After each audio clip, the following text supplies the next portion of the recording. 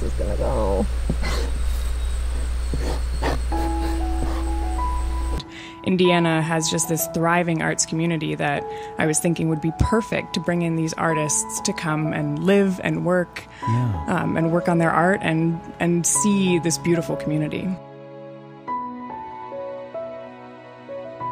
Well, my first impression of Indiana is, first and foremost, the people have been so nice. The community has been so welcoming, so exciting. Everyone at the Spruce, the artist stand, it's just been really, really a nice change of pace, especially coming from New York.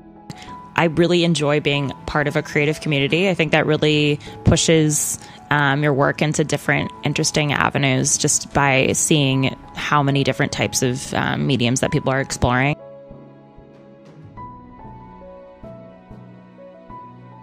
So one of the things that makes places special often is art.